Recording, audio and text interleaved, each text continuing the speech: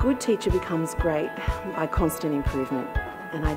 there never gets to be one point where you think, that's it, I've made it. You know, you're continually reflecting on your practice, continually reflecting on your relationship with your students, on the content that you learn, and how you can make that even better the next time around. My one piece of advice would be to build relationships with students based on mutual respect, because I think if you can do that, then students are much more likely to get positive learning outcomes from you. To be a good teacher mentor, I think you really need to be good at your craft, because you need to be supportive of the people who you are mentoring.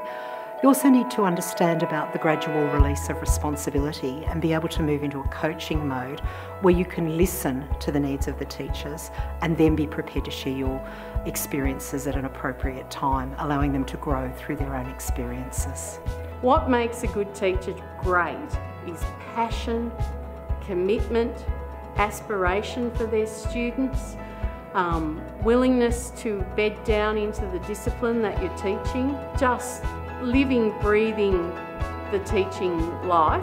and wanting the very, very best for your students. My one piece of advice for teachers who want to increase their impact is to learn the difference between working memory and long-term memory, and to start to understand the implications that has in the classroom for kids' learning.